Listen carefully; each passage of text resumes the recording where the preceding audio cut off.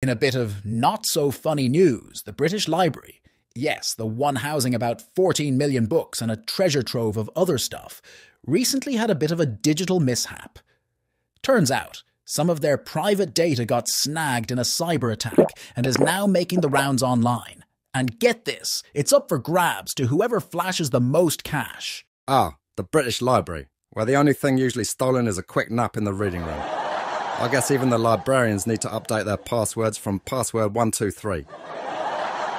This cyber snafu happened back in October, and just last week, a gang that's pretty well known in the shady cyber underworld called Rissida piped up to say, yep, that was us.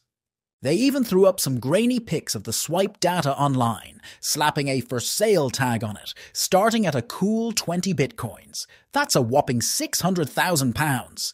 Makes you wonder if they're selling library late fees info at a premium.